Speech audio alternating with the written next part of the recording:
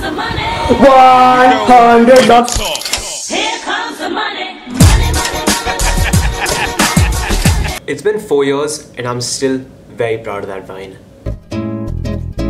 I feel like we talk, but we don't really talk. Like, it's just me giving you information. So I figured that I'd make this more of a conversation by giving you a life update while, I eat watermelon. But I won't do it on camera because that's just a little disrespectful. So, first things first, I don't think I'm going to college this year. That's a bummer. The second thing, this happened. Wait, I'm going to flash back to me doing some pose. All the hair that was here, all of this is gone. My dad cut it for me. It was an interesting experience. What do you guys think? It's not that bad, is it? Drop a comment down below if you feel that my dad could become a barber someday. The third life update is this channel. We've managed to reach 7.8k subscribers while I'm filming this, which is insane. I never thought I'd be able to do something like this. Hopefully we can hit 10k soon and we'll have a mini, celebration. Thank you for tuning into my life update with watermelons. Now I'm going to give you some advice. Not advice. I'm not someone who can give advice. I'm not qualified to give advice. I'm going to give you information and facts and advice, yeah. And it's all over much too quickly. Welcome back. This is not working. This entire video is all going to be about financial aid and whether it's possible to study abroad if you don't have the requisite finances to pay for an entire education. And it is a lot. To give you context before starting this video, I personally did not apply for financial aid, and I'm aware that makes me a minority of international applicants because not too many people share the same privilege. But the reason I'm making this video is to ensure that for all of those people who don't have the same circumstances as me, I can do the research, I can talk to students who've gotten in with financial aid in a need-blind, need-aware school, and I can give you the correct information so that when you apply to college, you know that it is possible for you to get in whether you're applying for financial aid or not. With that being said, let's begin. The first part of this video is going to be busting a few myths because a lot of people feel if you're studying in a private university in the United States of America, if you're studying in an Ivy League school, everybody over there is rich, everybody over there is privileged, and that is simply not true. If you look at the financial aid database for the Ivy Leagues as well as Stanford, you're going to realize that somewhere between 40 to 60% of all undergraduates on these campuses are on some sort of financial aid. This basically means that they're not all just for individuals who are wealthy and can afford these universities. There is assistance provided to individuals who just cannot pay. Now, if you're applying to the United States, you need to know that there are two kinds of universities. Number one is a need-blind school and the other is a need-aware school. Need-blind schools basically means that if you're applying to a university, regardless of your financial circumstances, regardless of how much money you're asking for, it is not going to affect your admissions process. In the United States, there are currently 5 universities that are need-blind. You have Harvard University, Princeton University, Yale University, Amherst College, and the last one is MIT. The other category is need-aware, which basically means that if you're applying to this university, your financial circumstances and whether or not you're asking for financial aid will play a significant role in your admissions process. This definitely means that if you're asking for financial aid, it makes the process harder for you to get in. That brings me to an important question.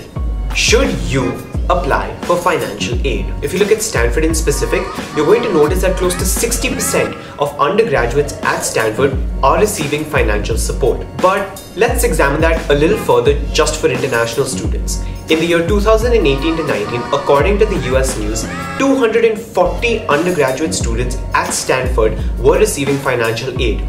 To put that into perspective, there are currently 649 students at Stanford who are international students. That means 37% of international students at Stanford are receiving financial aid, which brings me to an important myth buster. It is possible to study at Stanford if you don't have the requisite financial resources because universities like Stanford are trying to make their education as accessible as they can for you. There are two kinds of aid that a university will give you. The first is need-based aid and the other is a merit-based aid or a scholarship. Now, most universities have a need-based package, which means if you fill the requisite forms, you've applied for financial aid, the university will take that into account and give you a financial aid package. On the other hand, you have merit-based aid or scholarships, which basically means that regardless of your financial background, if you're a talented enough candidate, that university will give you a partial or a full scholarship to come and study over there. Just to give you a few names, you have Carleton College, which gives a full merit-based scholarships to 6 international students every year. Now the next is USC, and they have a merit-based scholarship which is partial or full, which they give to all students who are applying. The only thing that you have to do to qualify for the USC's merit-based scholarship is apply by the priority deadline, which is December 1st. So instead of applying by December 30th, if you apply by December 1st, you automatically qualify for the scholarship, and it's a really great way to try and earn some money to support yourself at college. The third university is Duke University, which offers a lot of merit-based scholarships for students, and you're automatically considered for these merit-based scholarships just by applying. I am going to be interviewing a student who did receive a full ride to Duke, which means he had all expenses paid and is a Duke Cushioning scholar later as well.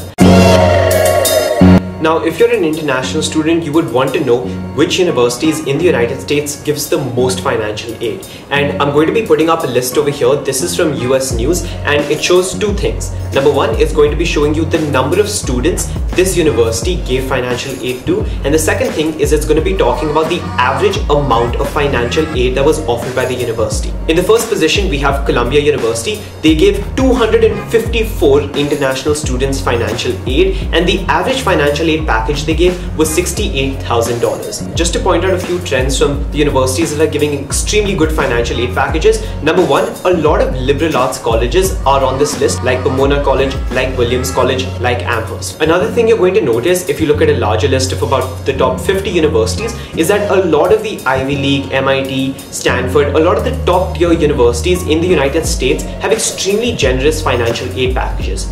And that's simply because they have substantially higher financial aid resources than the average college.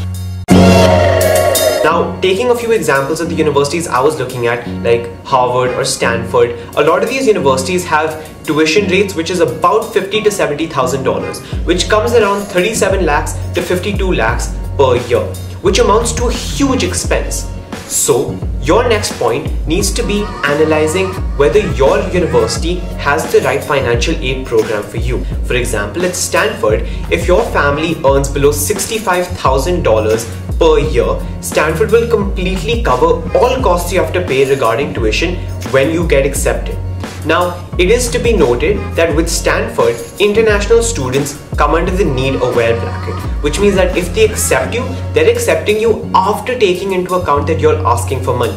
Harvard, on the other hand, has a similar policy where they will meet full demonstrated need, which means that they will meet all of the amount of money that you are unable to pay. And that's why it's extremely important to study the financial aid programs of each of these universities to understand whether you will qualify for their financial aid requirements as well. The last question a lot of students bear in mind is the fact that financial aid is extremely competitive. And in a lot of cases, students do get rejected solely because of the fact that they're having to ask for a lot of money from these universities. In my opinion, I still suggest you do apply for financial aid if you need it, because in the instance that you do not ask for financial aid and you still get accepted into your dream university, saying no to them just because you cannot pay is extremely sad. And in almost all cases, universities will refuse to offer any financial aid to you if you've not asked for it in the beginning, but then later on come around and say, hey, I can't come to this university because I don't have the money. Would you be willing to give me a financial aid package? You have to be indicating to them well in advance that you need financial support from them. Like I said in the beginning of this video, I never applied for financial aid, but that doesn't mean that I won't be able to share with you the perspective of students who have applied for financial aid.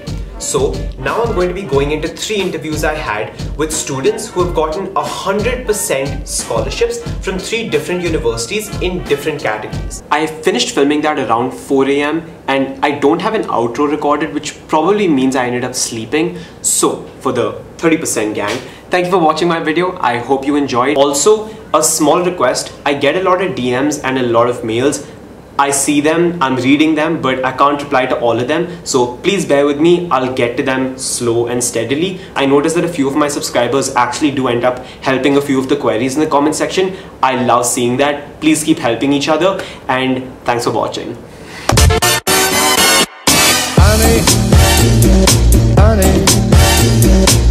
Bye.